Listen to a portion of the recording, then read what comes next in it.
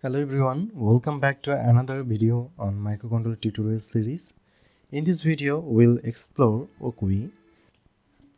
So if we explore the documentation provided by Wokwi, it is saying that Wokwi is an electronic online simulator. We can use it to simulate Arduino, ESP32 and many other popular microcontroller boards, parts and sensors. So here they have provided us with many examples to work with. And why Wokwi? They're saying that you can start right now, so no installation is required. As this is online simulation platform, no hardware is needed where you can destroy things. Easy to get help. They have built a large community for this sort of online simulation using Wokwi. So the community is great. You can easily seek for help on this community.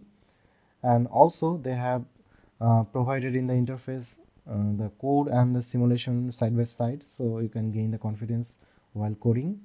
Unlimited hardware, no restriction provided, and again the community is very strong. They have provided some unique features that are mentioned already, like Wi-Fi simulation. You can do the Wi-Fi simulation in this Wokwi platform. Virtual logic analyzer, that can be done here. Advanced debugging option, so they have provided the debugging feature here. SD card simulations, chips API in Visual Studio Code integrations. So these are some pretty good features to start with while you are working on online simulation for microcontroller boards like Arduino. Well, we can see that Wokwi is a great tool. Let's get started with the amazing features of Wokwi to explore different electronics projects as well as microcontroller based projects. So see you in the next section. Let's build our first program using Wokwi. On the website, if you go down, they have added the feature simulation projects.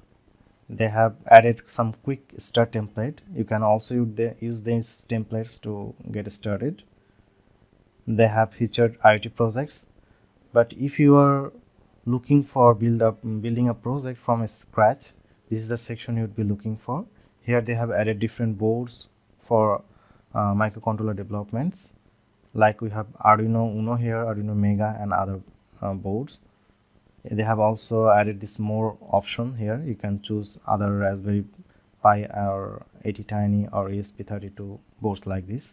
So let's say for now we'll be using Arduino Uno to develop our first program using Wokwi.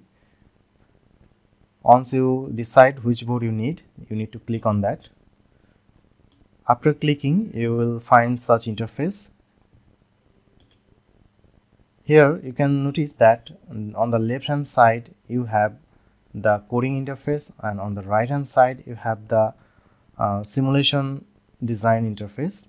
On the left hand side they have three tabs: the sketch tab where you need to put your code, the JSON tab, here you need to add your database or things like that. They have library manager. If you want to add any library, you can do so by pressing this plus button and looking for that library here. They have also upload option, so if you have any library at your local disk, you can upload that also. So let's say for the very first demonstration, we'll be developing a project for simple LED blinking. For that reason, we'll not require any library for now. So on the left hand side we have the programming interface. In this programming interface we have two parts: void setup, where you need to put the configurations related to the project, and void loop, where you need to put your main code that will be repeatedly executed. So let's say we want to use our pin 13 of Arduino Uno for blinking the LED. So that's why pin 13 would be our digital output pin. Let's mention that here: pin mode, pin 13, and we want to use this as output. You need to keep the statement closed by semicolon. So this is all for the configuration in void setup for now. In the void loop part, we need to put the main code here that will make the effect of blinking. So to blink an LED, we need to first make it high, and then after a delay we need to make it low. So let's do that. To digitally make the LED high, we need to use digital write, then the pin number, then high. So this will make the LED glow. We need to give a delay. The delay function, the value we put here, it will be millisecond. So let's say I'm putting 500. So it will be a 500 millisecond delay, half of a second. Then again, we need to turn it off.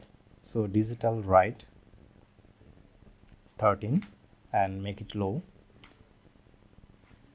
After that, we need to put a delay of 500 millisecond I'm putting here. So this simple program will make the effect of blinking for an LED. Now let's build the simulation diagram. On the right hand side, we have our Arduino Uno. We need additionally two components, one LED and one resistor. So typically the LED we use, the 5mm one, they have forward voltage of 3.5 volt. For that reason, we will use an extra resistor in series with that LED. To bring this component into the canvas, you need to press this plus icon. It will bring the component list. From here, you can search for your component. Let's say this is the LED you want. You need to click on this. It will bring the LED on the canvas. Then again press plus and bring in this resistor. So we know that LED stands for light emitting diode. That means it acts as a diode. It has plus terminal and minus terminal. This bended leg, it is the plus terminal.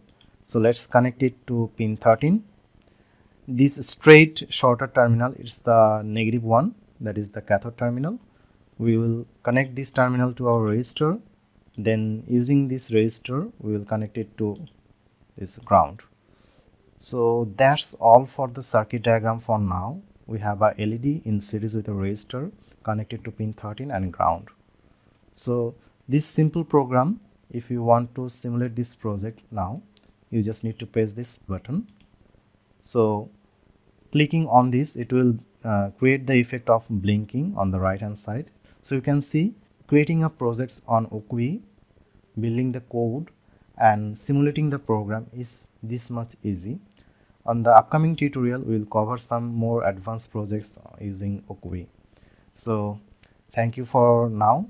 I'll see you on the next video.